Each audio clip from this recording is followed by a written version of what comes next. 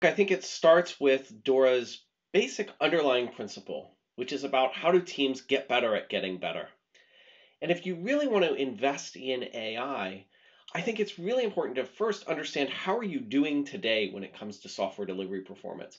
One of the ways that you can do that is you can, of course, use the DORA quick check to get a baseline for how's your performance going when it comes to software delivery today. We ask you questions around these four key areas that have to do with both throughput and stability. Understanding where you are gives you the first step towards actually improving.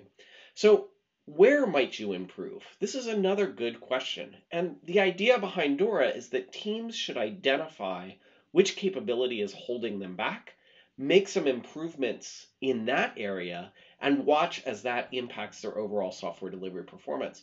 So when it comes to where should you invest, this is a great way to use DORA to understand which capability is holding you back. Now, one of the things that we found in the latest DORA research was that teams with faster code reviews have 50% better software delivery and operations performance.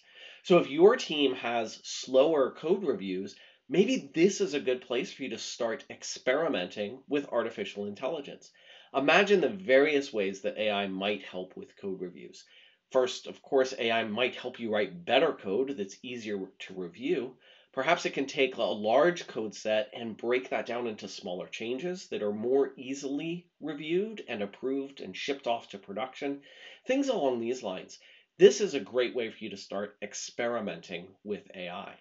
Now, as you look at this set of different resources and capabilities, there are a bunch of different places: code maintainability, continuous integration, test automation. AI can certainly help in a number of these different places. So I think it's really cool to use AI to focus in on where are you running into friction or challenges across your software delivery process and start injecting AI there. Really take that experimental mindset.